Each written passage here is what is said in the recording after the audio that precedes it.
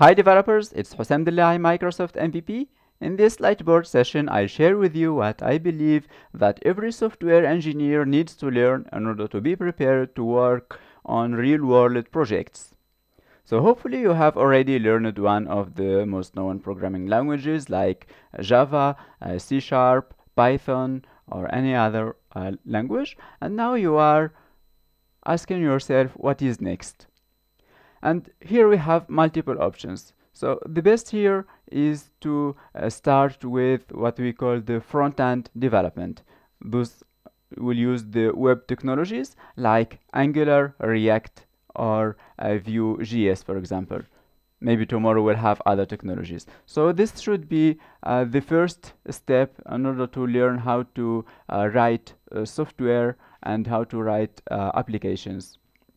So let's say here, first thing to do is to choose a programming language for the web. So let's say here, this should be called web apps. So we need to learn how to write web apps, or we call also front end.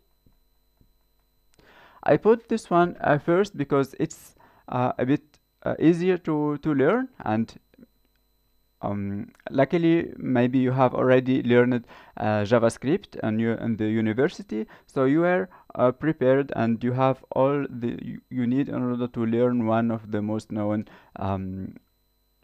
front-end web UI frameworks, like here, for example, Angular or React. The framework created by Facebook, Angular was created by Google, or Vue.js, which is an open source community. So those are the most known three frameworks for the web, but maybe tomorrow we'll have other frameworks than those. So I believe every software engineer needs to at least have some sort of idea about how those works. So JavaScript is really important here. Another important tool to learn is the web services. This is actually the fundamental of software development. Today, because we have the client server applications, the server is actually web services. So here I'll write this one. So we need to learn how to develop web services, and when we say web services here, I mean the backend. So for web services here, we can use any OOP programming languages like Java, for example, with the frameworks that it go with, like Spring Boot. We can also use .NET with ASP.NET Core, for example. So here I'll say ASP.NET. This one uses the C Sharp language. We can also use Python with Python Flask or any other framework to build backend or to build web services. Those could be exposed through REST API. So this is the most useful or the most used one. This one will use HTTP and JSON. So it's really so important to learn how to develop web services because they are almost anywhere. They will exist in any software that we build today. So that's the requirement number 2. Another requirement here is to build databases. We need to know how to deal with databases because at the end, the backend or the web services, they will connect to a database where the data will be persisted. So it's important here to emphasize that we need to know how to use the database. So let's add that here. And when we say database here, we mean SQL databases or also the NoSQL databases. For SQL databases here, we can mention Oracle, for example. or MySQL, SQL Server, and there is many other SQL database engines. Oracle is well known for the Java community. MySQL is well known also for the Java and PHP community. SQL Server is mostly used with .NET applications. And now for NoSQL databases, we can mention here MongoDB, which is almost the most useful one. So MongoDB, maybe also Redis if we are using a cache layer.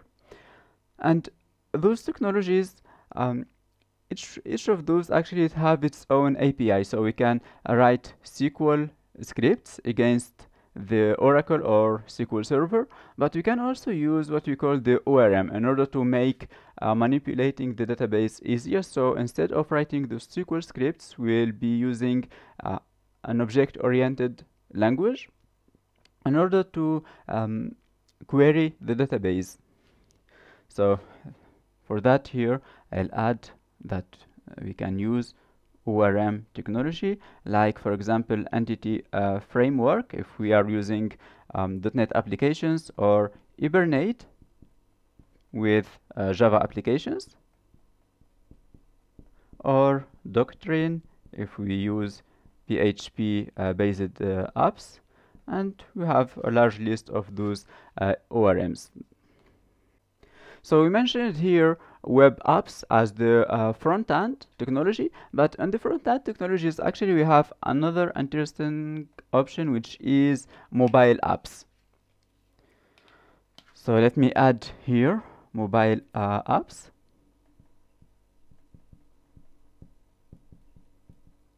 Because those backend, they might be queried through the web apps or also the mobile apps, and here I mean Android and iOS, iPhone and Android devices.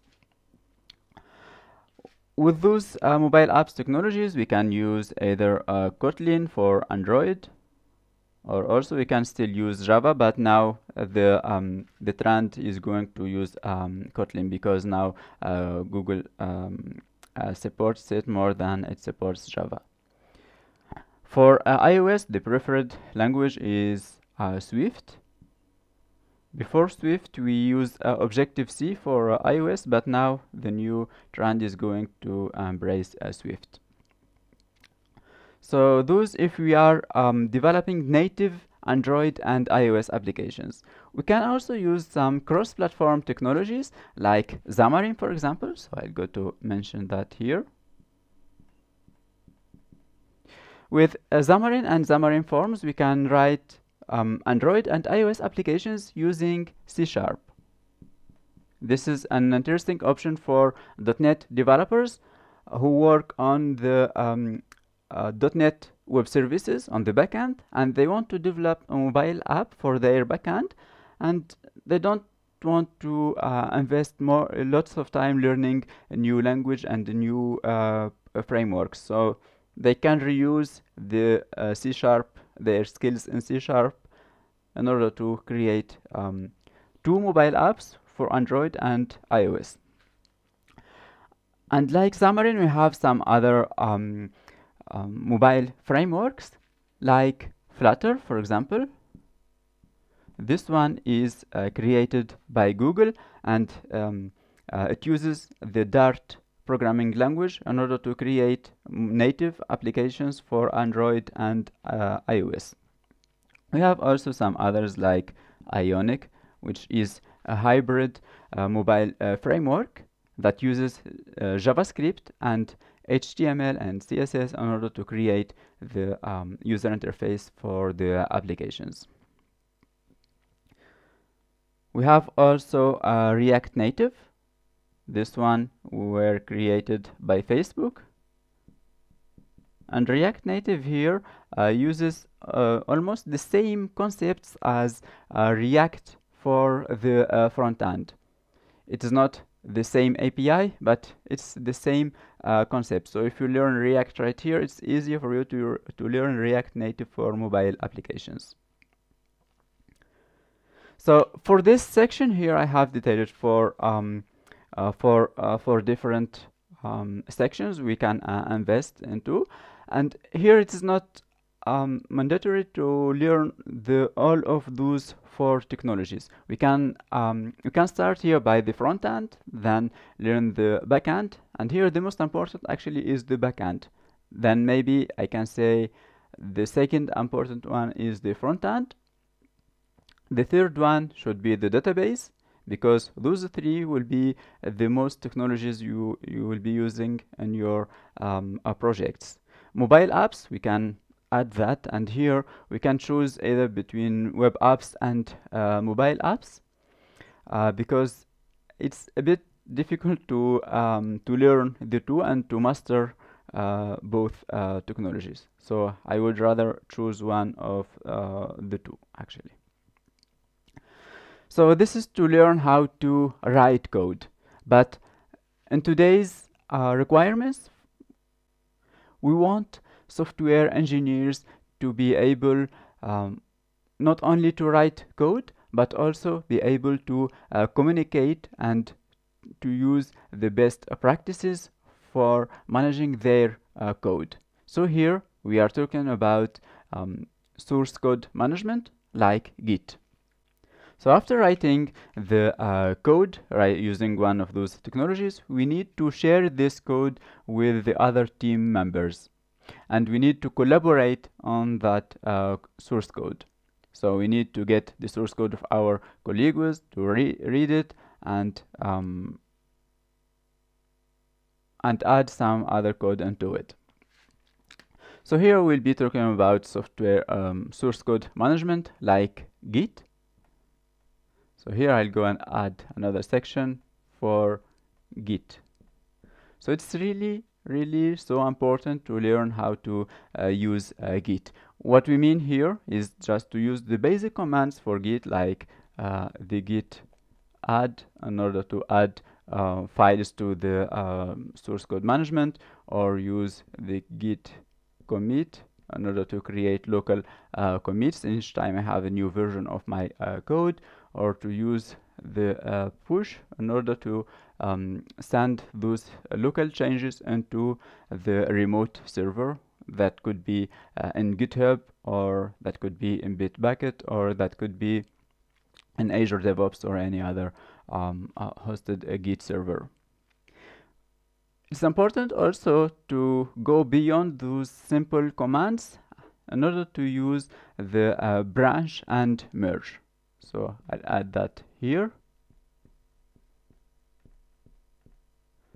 so that each developer will start by creating his own branch. He will commit to his own branch until he finishes developing the feature or the user story, and at the end, let's say here at the end of this sprint, he will go to merge his local changes that he created in his local branch. He will merge them into the master branch, or the dev branch, or the release branch. So it's really important to learn how to use Git.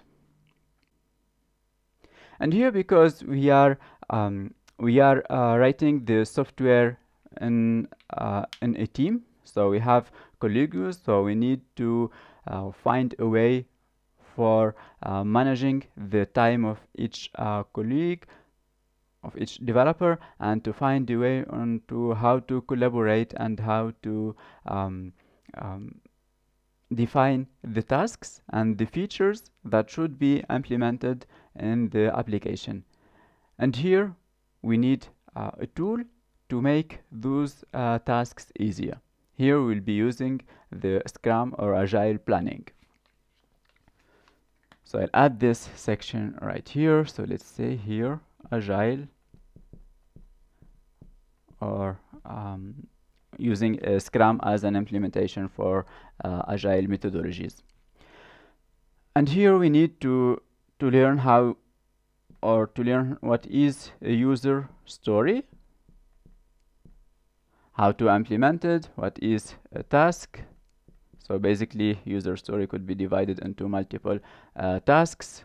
So we need to understand those different things, and we need also to get familiar with the notion of sprint, which is a period from that goes from 2 weeks or 6 weeks, in which we will take different user stories and try to implement those during that defined period.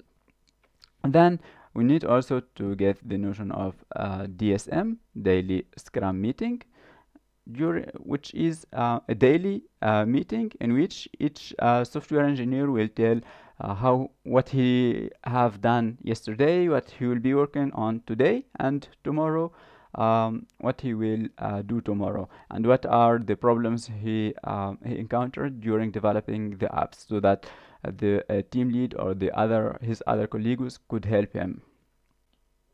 So yes, this is really important to learn it. In addition to this, it's not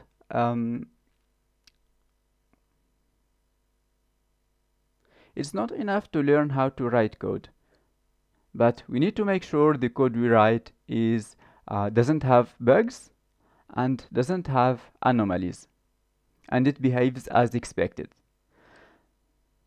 For this, we need to write tests to test our code, and here we'll be talking about software testing.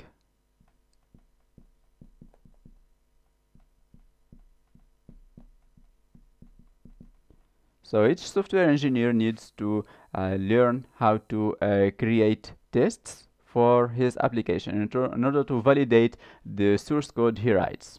So those tests could be either unit tests,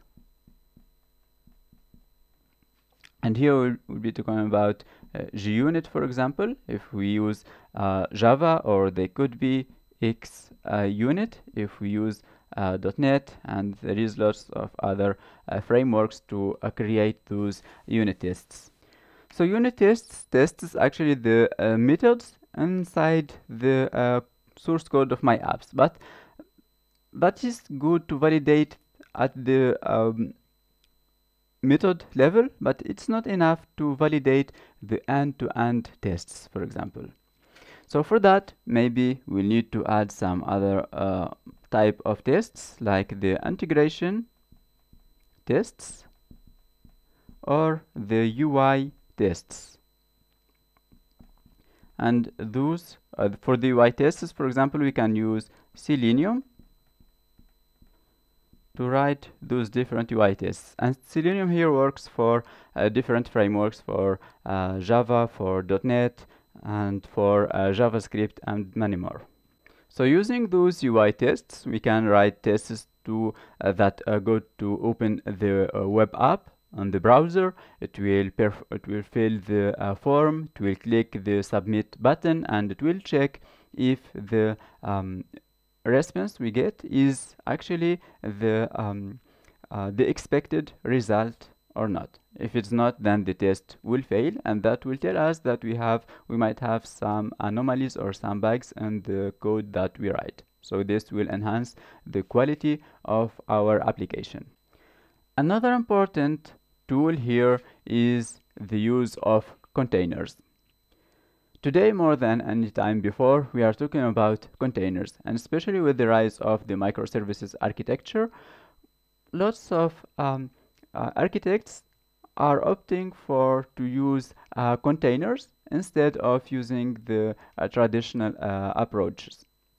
So here I would add that it is mandatory to learn how to use containers. So I write here containers. And those containers, the leading tool today for containers is the Docker containers. But we might have also other container types, like for example containerd or CRI-O, or maybe we'll have some other ones that will that will be available soon. And with containers here for software engineers, all they need to learn about is how to create the Docker file. The Docker file is the one that contains the different instructions for how to build the application and deploy it into a Docker container that contains the environment pre-installed inside that container. For an ASP.NET Core application, for example, it will have the runtime installed and the SDK for .NET. So that way we can have at the end a container running our application, and this container could be accessible through the host machine through using port numbers mapping. So after looking for or after learning one of those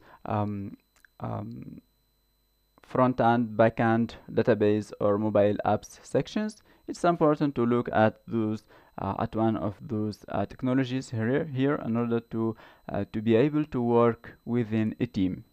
We will evolve to something else. So here, for example, maybe we are interested into learning the cloud architecture. So here I'll add another section called cloud. And maybe you'll find yourself in the team, you'll find yourself the one responsible for deploying the application into a cloud platform. So it's important to learn, for example, GCP, Google Cloud Platform, or AWS, or Azure, the Microsoft Cloud, and other cloud providers. And each of those cloud providers have many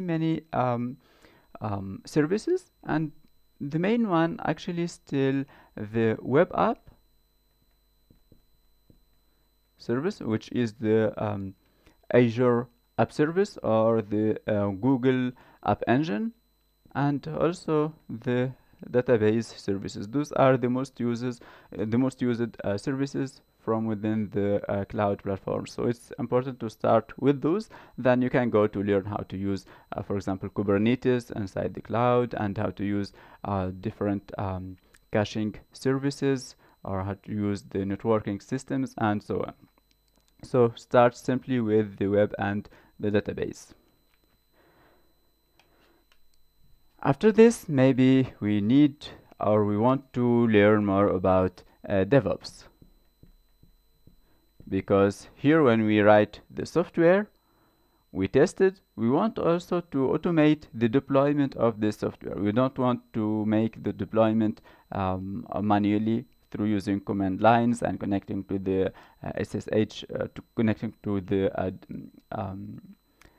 production server from our local machines, because that might not work in most of the cases. So we want to automate the build and the deployment of the application. That's why we'll be interested in using DevOps. So here we need to learn how to create CI and CD pipelines. Those are the build and release processes. So start simply with creating simple CI pipelines in order to build the application, run unit tests, run some integration tests, and run some static analysis for your source code to make sure your source code respects the best practices. So this is for DevOps. And for DevOps, actually, you can use different systems like Jenkins or Azure DevOps, for example. And we have lots of other systems available. Now, because software development became lots more complex than before, because we need to write large applications, and we might have lots of team members writing the same application. So here we have invented this thing called microservices, where we'll divide the application into small pieces called microservices, and those small pieces which will talk to each other. So here with this model, we did have actually new challenges and new problems related to the communication between those two different services. So here we started talking about this thing called microservices, which is a new way of writing distributed applications that uses SOA, software-oriented architecture. So it's important here to learn what are microservices, how they work, how they interact with each other, and how to make them resilient, high available, and so on. So the most important part here is the communication. So here we might use the async or synchronous technologies. Here we'll be talking about REST API for synchronous, or for the asynchronous we might use the queues, so that we don't overload the called server. Other technologies are lots used with the microservices are also the CQRS, command query responsibility segregation, which is part of event sourcing.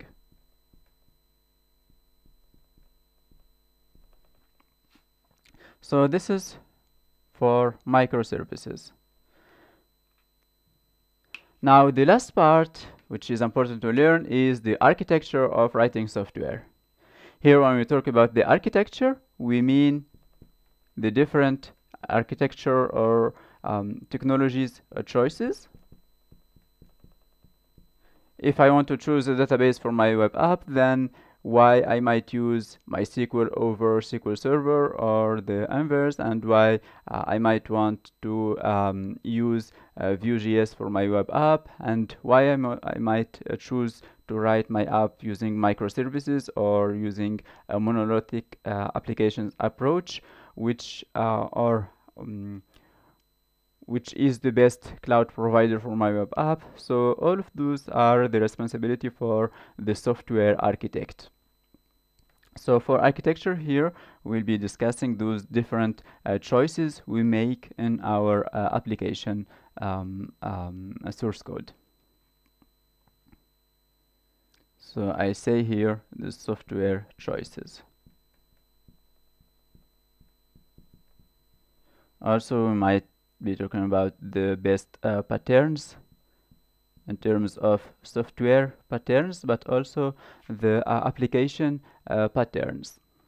So I hope this Lightboard session for today gives you a clear understanding of what I need to learn as a software engineer to be prepared for today's and tomorrow's demanding teams, in order to be able to deliver from the first day.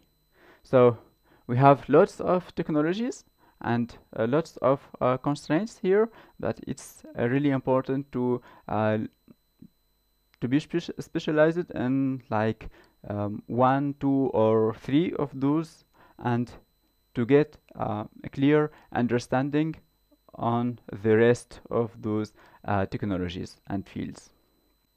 I hope you liked this Lightboard session, and thank you.